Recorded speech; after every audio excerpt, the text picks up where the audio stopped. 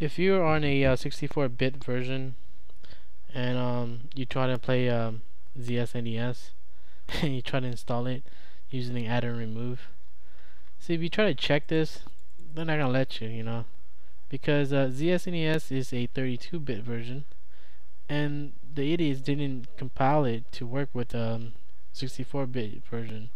I don't even know why they left it in here if it's not an option, you know what I'm saying? So you cannot install it that way, but you can get another package. I found this online somewhere, and it says Hardy package, but you can use it on Turbid also, you know what I'm saying? A 64-bit version. So after you get your package out, you guys install it and just, you know, play your game now as usual. Now let me bust out my game here. Saturday Night Slam Masters. This was the shit back then, man.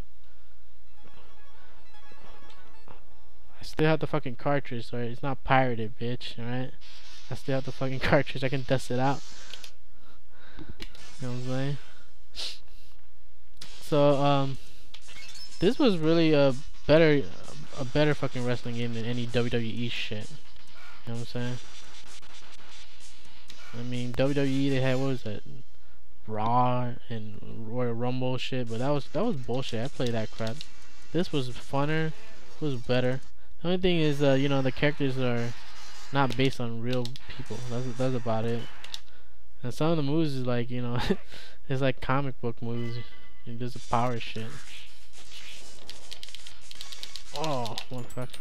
Oh, fuck, what the hell I paused it for? I'm the guy with the helmet. His name is Scorp. He's like kind of like a Stinger, and a little guy in the green is kind of like Rey Mysterio Jr. Oh, and the big guy's like the Giant, you know. And then my partner right there, the one black, he's like Vader, you know, Vader Bomb. Oh.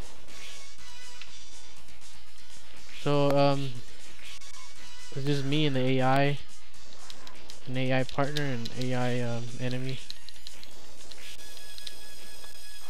Fucking motherfucker. DDT your ass, bitch. What was that? What was that? A powerbomb choke?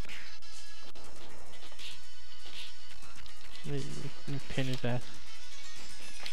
Oh, what a piece of shit. Get the fuck out of the way.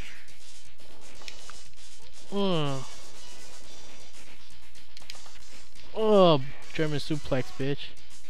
Oh, he did a powerbomb pin. That's how it's done, bitch. Winner, motherfucker. So yeah, that's how you get it to play. All you do is need to put the right package. This is still a 32 package, but it works on a 64-bit now. That's about it.